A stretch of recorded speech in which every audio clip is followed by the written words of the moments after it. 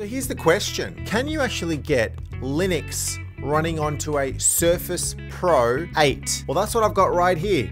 Here is my Surface Pro 8. So this is running Linux Ubuntu. We're going to show you how to actually download Linux, how to get it onto a USB stick, and then how to actually get it installed onto your Surface Pro. Before we do get into that, we're a tech channel, so we release videos every single week on tech. So if you're not subscribed, and you're probably not, please do subscribe, click on the button on the bell. Oh, and why don't you tell me, why do you want to run Linux on your Surface Pro? I mean, the Surface Pro comes bundled with Windows 10 or Windows 11. It's great, it's a tablet, you can touch on it. So why do you actually want to install Linux onto it? Now, let's talk a little bit. Out of the box, this thing is not going to play very, very good with Linux at all, and you're probably going to have a bit of trouble even getting it installed. A Surface Pro is a tablet, and if you can see, I can't actually use the tablet function, the tap on the screen, once I've installed Linux. Apart from that, almost everything else does work. I can use a keyboard and mouse attached to it, and it works really, really good. Now, this is as of this video. I mean, we're here almost mid-2022. So right now, there are obviously no relevant drivers available for this flavor of Linux, Ubuntu. It just doesn't run exactly the same way as Windows runs on it, and all of the same drivers and features. Now, what you're gonna need is you're gonna need a few things. Firstly, of course, you need your Surface, a USB stick, and of course, you need Linux. Now, you can use various flavors of Linux out there, boot it onto that USB stick, plug the USB stick onto here, do some magic, you have to change some settings, and there you have it, and that is Linux running on your Surface Pro. So getting the ISO, you're gonna open up your browser, search for Ubuntu,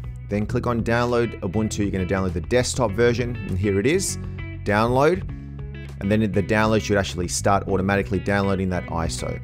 Once it's downloaded, we're going to download Rufus, which is used to create those USB sticks. You're going to go to the Rufus website and download the latest Rufus version available. We then install Rufus. Should be a very simple installation of Rufus. Plug in a relevant USB drive into the side of the computer, which then will be formatted by Rufus to create your bootable ISO. You then select the ISO that you actually want to be using. In our case, it's going to be Ubuntu, making sure that the settings are similar to what you're seeing right here on my screen. And then we click on Start. That USB stick is going to be completely formatted.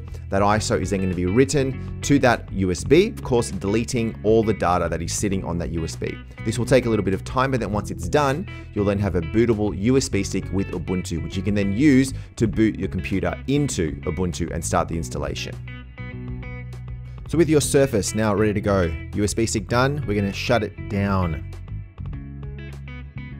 Now, once it's shut down, you need to get into the BIOS of your Surface.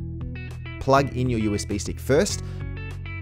Press and hold the volume up while you power the Surface on. Do not let go of that volume up button.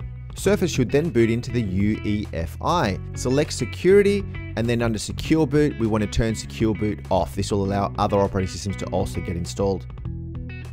Boot configuration, we now want to make sure that USB storage is the primary. So we're going to go and swipe to the left on that USB storage to actually make it boot from that USB. It'll then boot Linux from that USB. You're presented with the Ubuntu screen, and then you press on enter to start the installation. Here it is. We now just follow the simple prompts for install Ubuntu. Now, touch may not actually work, so I've got myself a USB hub to actually plug in a keyboard and mouse directly into the side, and then my external keyboard and mouse will actually work, and I can continue the installation. Select your Wi-Fi, download some settings if you so need to. You then go and actually erase the hard drive of your Surface.